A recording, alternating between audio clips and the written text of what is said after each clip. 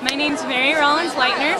I met Joseph Smith the first time when I was 12 years old, and he told me I was the first woman that God had commanded him to take as a plural wife when I was 12 years old. We were separated for a number of years, and so I assumed our marriage was going to be off, so I married another man named Adam Lightner, and we had 2 children.